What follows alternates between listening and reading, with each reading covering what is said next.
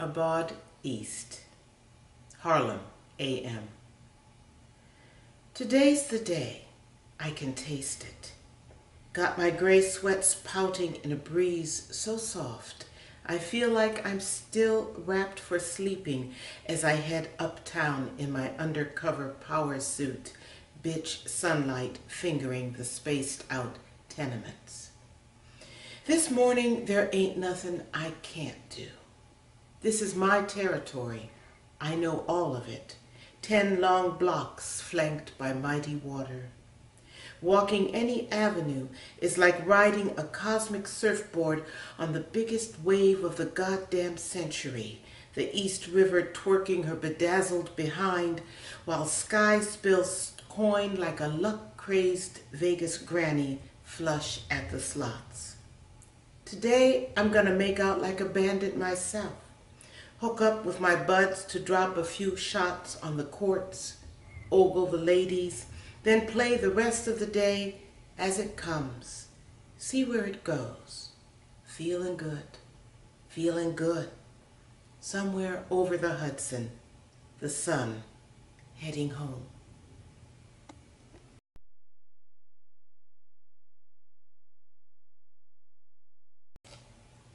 Aubade West, Ferguson, Missouri.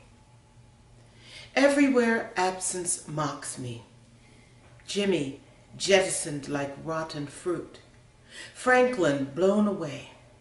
Heat aplenty of all kinds, especially when August blows its horn.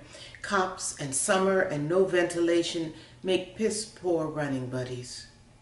A day just like all the others, me out here on the streets, skittery as a bug crossing a skillet, no lungs big enough to strain this scalded broth into brain and tissues, plump my arteries, my soul.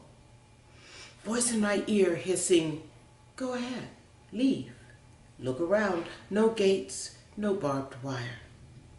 As if I could walk on water. As if water ever told one good truth, lisping her lullabies as she rocks another cracked cradle of Somalis until it splits and she can pour her final solution right through. Me watching from the other side of the world, high and dry on this street, running straight as a line of smack, sun shouting down its glory. No one's stopping you. What are you waiting for?